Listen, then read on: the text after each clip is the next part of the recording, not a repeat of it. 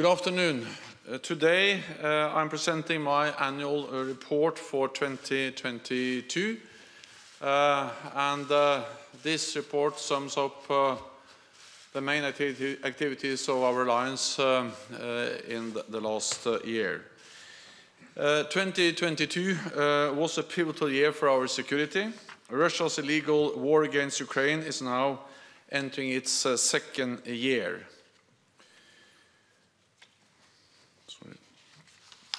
President Putin made a big strategic mistake when he invaded Ukraine. He expected Kiev would fall within days and the whole of Ukraine within weeks. But he underestimated the steely resistance of the Ukrainian people. He thought he could break NATO unity, but NATO allies are standing strong and united and providing unprecedented support for Ukraine. And he wanted less NATO, but he has got exactly the opposite, more NATO.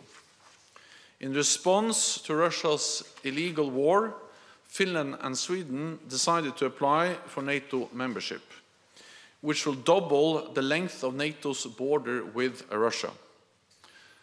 At the NATO summit in Madrid last June, all allies took the historic decision to invite Finland and Sweden to join.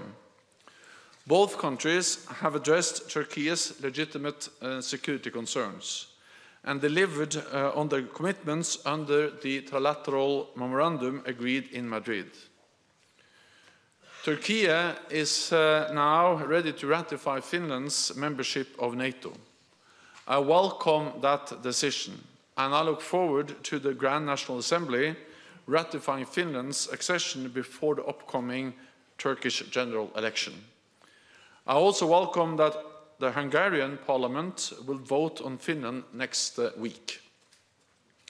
The most important thing is that both Finland and Sweden become full members of NATO quickly, not whether they join at exactly the same time.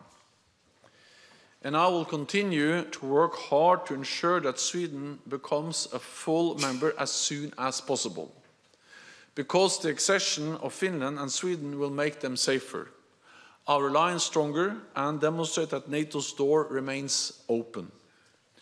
President Putin wants a different Europe. He sees democracy and freedom as a threat, and he seeks to control its neighbors. So even if the war in Ukraine ended tomorrow, the security environment has changed for the long term. Putin's invasion last year was a shock, but it was not a surprise. It was the culmination of a pattern of aggressive action. And in response, since Russia's illegal annexation of Crimea in 2014, NATO has implemented the largest reinforcement of collective defense in a generation. So when Russian tanks rolled into Ukraine, we were ready.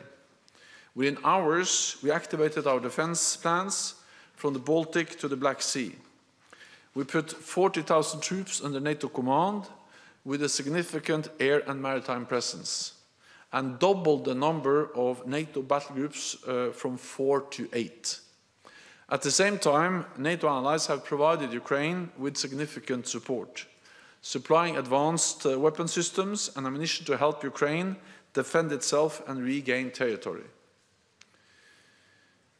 We are also in the process of agreeing new capability targets for the production of battle-decisive ammunition and engaging with industry to ramp up production, to support Ukraine against Russia's aggression, and for our own defense.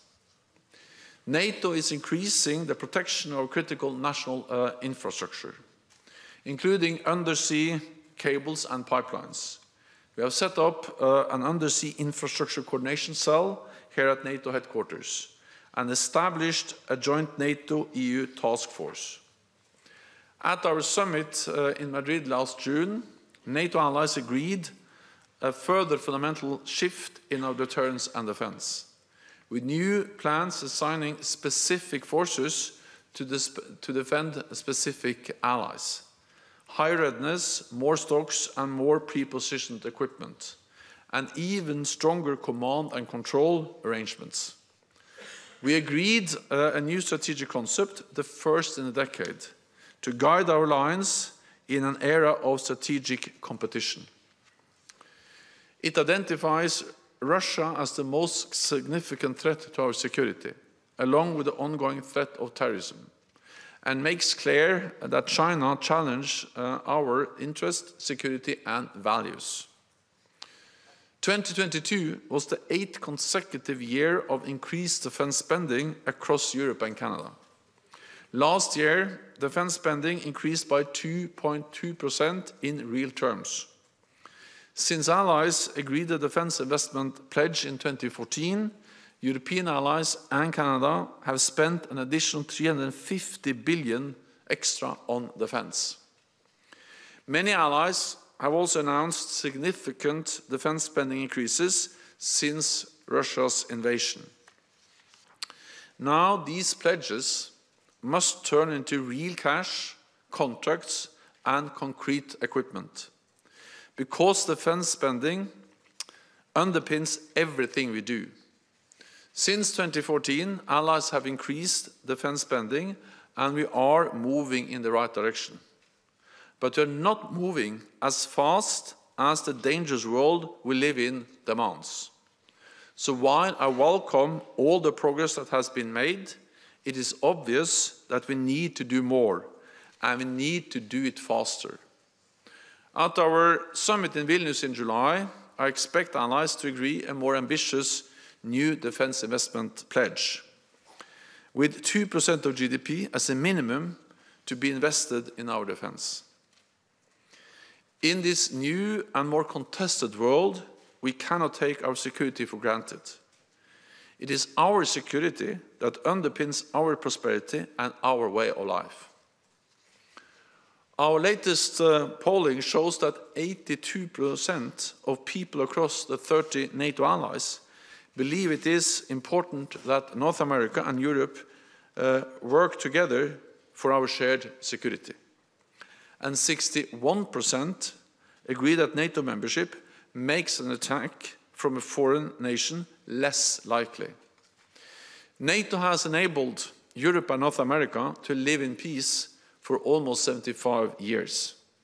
But today's world is as dangerous as at any time since the Second World War.